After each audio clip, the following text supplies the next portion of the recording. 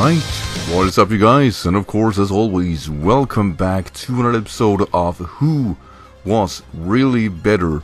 And what better way than actually talk about a matchup that has yet to become one, the PANZAR Birds, Skarmory versus CORVIKNIGHT. And just going right out the bat, as Skarmory is not a part of the game yet, it all gonna be theoretical. However, due to a leak through Pokemon Home, we know which moves that Skarmory gets that are of relevance. So with that in mind, when we go over the move pool, we are gonna show you something it learns that are of relevance. It actually did get better this generation, but then again, CORVIKNIGHT, which is pretty much the poster boy of OU, represents just that, the very best that is this type combination. Flying and Steel is among the best. Last generation Celesteela was arguably one of the best Pokemons in the game and one of the better, if not the best, League Pokemon in the game. CORVIKNIGHT and Skarmory, however, are quite alike, which is why I really want to talk about this matchup, as there really aren't anything like CORVIKNIGHT, nor has it been anything like Skarmory until now, and we only get a real chance to talk about them in this matchup. So, like I said, it's speculative, but at the same time, they are roughly the same, and Skarmory is roughly gonna stay the same as it's been since generation 2 and 4. So with that in mind, I'm gonna introduce the Pokemon introduced first, which is of course Skarmory. So before I talk about Skarmory, I do want to recognize that the Flying Steel combination, what is it that makes this typing so good?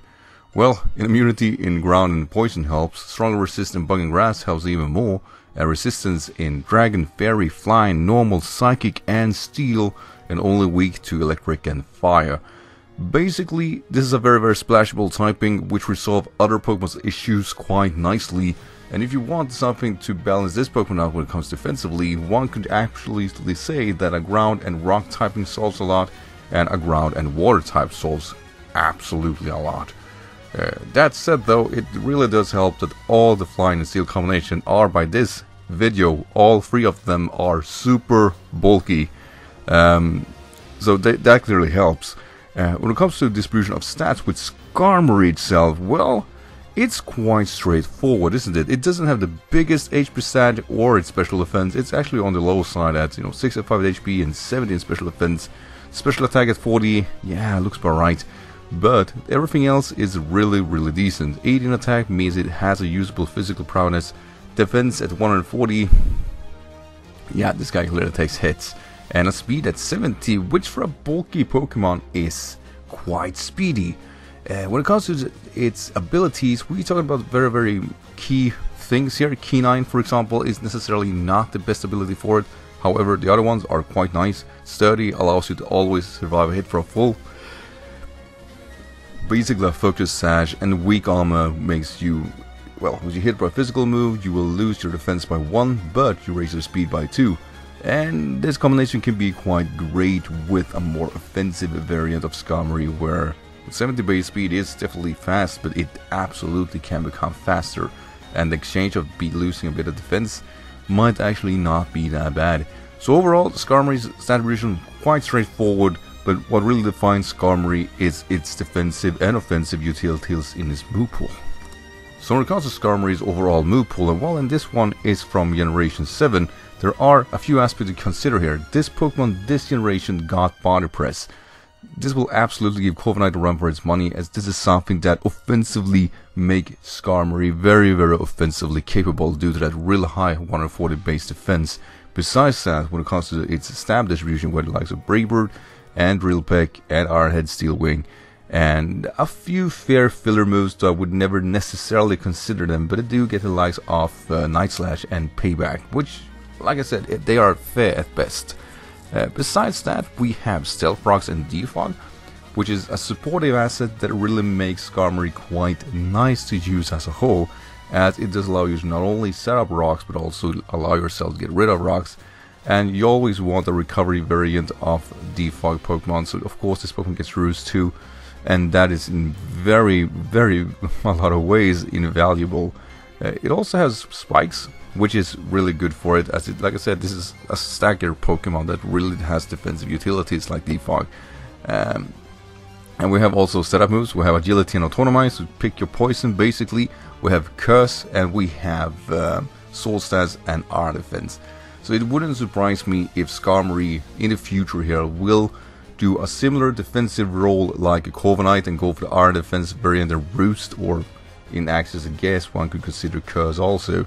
So, you know, he doesn't have bulk up, so he clearly loses his potential speed gap, but overall, Skarmory is one of those phenomenal Pokemon that never really in singles go out of styles, so it was very, very cool to see a Pokemon such as CORVIKNIGHT be introduced to have a similar, well, access to same type of moves. One thing that really stands out that I forgot to tell is also that Skarmory has Taunt. That is incredible. Also gets the likes of Tailwind and Toxic that have a defensive setting capable. But thanks to Skarmory this generation getting Body Press also, it does kinda slide into CORVIKNIGHT's viability, which is good for it, as we do get a very fair comparison of two Pokemon that absolutely are alike. But overall, I mean, if Skarmory gets reintroduced this generation, it's gonna be just as good as it was before.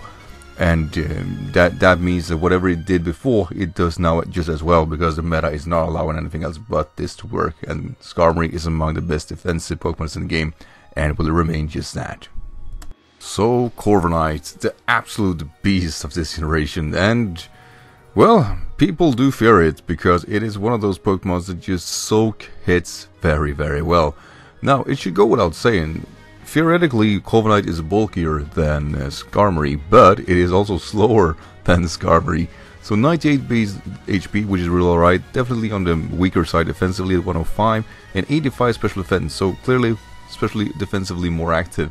Also the same thing here, it has slight advantage over Skarmory's attack, and has 87 over 80, and I also have a small special attack raise of 53 over 40, so not a lot. And then the speed, 67 over 70 on Skarmory. So overall, it's offensively more capable and defensively more active, but it is on the slower side. On its abilities, with the likes of Mirror Armor, Pressure, and Unnerve, all three of them being actually really viable. Mirror Armor actually reflects stat decrease from your opponent to them instead. So let's say something intimidates you, you will actually not get that Intimidate and bounce it back, much like Magic Bounce now, I think of it. Besides that, we also have the likes of Pressure, which is usually its most common move and has a lot to do with that Pressure just makes you use 2 PP over 1 PP, and that could be very annoying depending on what team you face off against, and CORVIKNIGHT is clearly defensive enough to abuse that situation. And then you have Unnerve, which makes sure that your opposing Pokemon cannot pop their berry. So something like Belladrum Snorlax will not be able to capitalize on its berry. And overall, I like that asset. It is something, depending on which set of CORVIKNIGHT you want to capitalize on, it should be able to do really well no matter what. I myself prefer Pressure, but I think both Mirror Armor and Unnerve has their reasons to be used. Quite frankly, Mirror Armor in the right hands can be just invaluable. So yeah, with all that said, all we need to talk about besides its viability is of course CORVIKNIGHT's move pool itself, which, as stated before, are very, very similar to Skarmory's. So what can I say about CORVIKNIGHT's move pool? Well, I think I already said it once already, but I said it again, Skarmory. Just Skarmory. There are just no other way of covering it, as it does get like in setup agility and web bulk up instead of contrast to likes of Curse or Sword Stance, and we also have Iron Defense. This Pokemon also gets Body Press, and is a Pokemon that I think really defined that set with bulk up. We also have Brave Bird and Drill Peck, so depending on what I'm going to go with, this is a fair combination. And we have Iron Head and Steel Wing. And also have setup moves in Nasp, I forgot about that, you're never going to use that. 53 special attack and that +2, yeah, that's not going to scare anybody. And also Taunt. They are so alike. The thing I would say that are different between these two is that while CORVIKNIGHT has Defog and Roost, it does lack Spikes and Stealth Rocks, which does make the defensive utilities of Skarmory a bit more on the valuable side. However, CORVIKNIGHT gets U-Turn and Power Trip. Power Trip really helps this Pokemon, as Power Trip do allow this Pokemon to hit really hard if you get to set up freely with something like Bulk Up, as it does boost. For every stat boost you get 20 base power extra. So basically if you go for free Bulk Ups, I don't believe anything want to take that hit ever. And you can go with just a sole Power Trip variant to get relies off a Bulk Up and potentially something else to just boost yourself and Roost. So overall, really good move, and I think U-Turn is gonna be even more valuable moving forward with something like Magnezone being introduced to this game. As right now, U-turn and having ways of utility is invaluable for any Pokemon with a steel typing, and what do you know? By the flying and steel combinations like Celesteela and Skarmory, Corviknight is the only Pokemon being able to do just that and get out of a very, very nasty situation versus Magnezone, which is gonna come out this June. And Magnezone can trap steel types, and what do you know? Magnezone are defined by actually trapping Skarmory, so Corviknight could be in a very, very similar situation and has the potential to possibly get out of it. That's kinda cool and quite niche if you ask me, but definitely something I consider invaluable. Another thing that Corviknight has over Skarmory are dual screen. While you don't rarely see it, I can see its viability in a league asset, and in combination with already saying the reflected light screen together with U-turn and Roost, that could be one of those very niche screen setters, and just get out is really good. And of course it has Tailwind. So overall, they are so much alike with a few differentiations between them, but overall, if you showed me these Pokemon paper to paper, I would not see the difference until it went to the fine details. So for me, this matchup is so kind of tough to dictate which one I think is defined as the potential better Pokemon between these two, because I think they have their merits, and I think their matchups are roughly the same, yet they can do different things about their matchup to come out of a bad spot. And I would say it comes down to personal preference and the matchup that allowed it to work.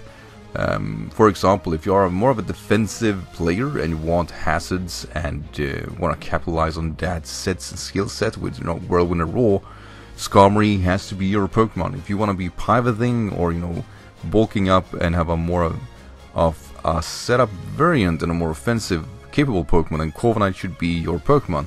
However, I do believe Skarmory can do the defensive role as well as Corviknight, but it lacks the defensive utilities of getting out a bad matchup. So one would kind of consider, like I said, more defensive, then you want to go for Skarmory, and more offensive, you want to go with Corviknight. I really want to have to define, depending on what player you are, that is your winner. However, if I were to take a stand on myself, what I prefer, I would lean towards Corviknight. And reason being is just the defensive responses is just better for me, as U-turn is huge, absolutely. Defensive utilities and screen, that's huge also. And I deem both of these Pokemon really defensively capable, but I would say that Corviknight are better at replicating what Skarmory do than Skarmory would be of replicating what Corviknight is doing.